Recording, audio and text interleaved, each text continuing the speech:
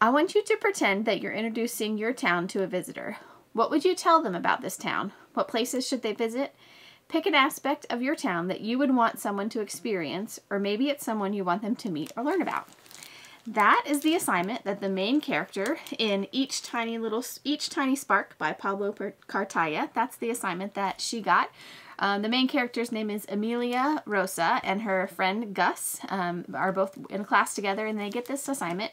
And it's important to know from the beginning that Amelia is Hispanic, which means that her family is bilingual. They speak Spanish and English. Her family is Cuban and also Spanish.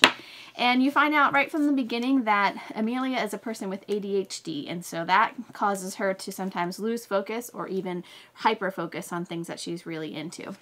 And at the beginning of the book, her mom is heading off on a business trip, and at the same time her dad is coming home from deployment, which means that he was a soldier and he was away fighting for a lot of months, and he comes back and he's really not himself, and she's sort of struggling to connect with him at all. So while she's working on this project and learning some things about her town that she realizes she doesn't really like, she's trying to make this connection with her dad. And the cover gives you a little bit of a hint about the way that they are eventually able to connect.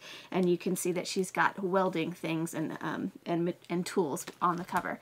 One of the things that I thought was really interesting about this book is that because the characters are bilingual, there's Spanish and English throughout the book, and that was fun to sort of learn a little bit of Spanish as I was reading or be reminded of it. And if you don't speak Spanish, I feel like the author does a pretty good job of giving you some context clues about what's being said, even if you don't understand the Spanish. So I do encourage you to check this book out.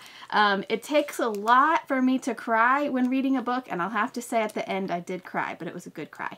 So check out Each Tiny Spark by Pablo Cartaya.